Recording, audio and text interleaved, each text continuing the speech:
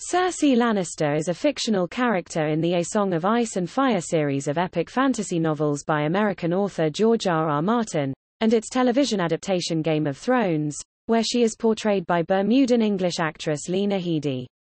Introduced in 1996's A Game of Thrones, Cersei is a member of House Lannister, one of the wealthiest and most powerful families on the continent of Westeros.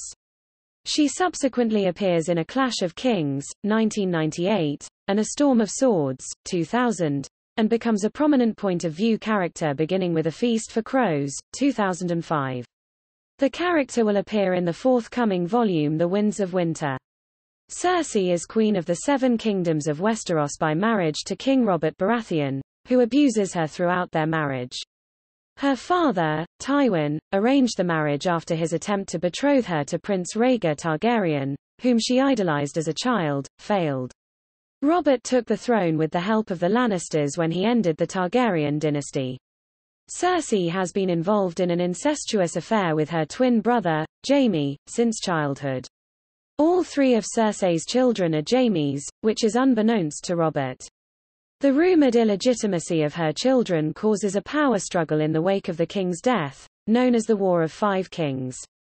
Cersei's main character attributes are her lust for power, scheming, transgressive viewpoint, and her love for her children, whom she seeks to protect. She is considered one of the most complex characters in the story. Headey received widespread critical acclaim for her portrayal of the character on the HBO series Game of Thrones. She was nominated for 5 Emmy Awards for Outstanding Supporting Actress in a Drama Series and a Golden Globe Award for Best Supporting Actress for her performance.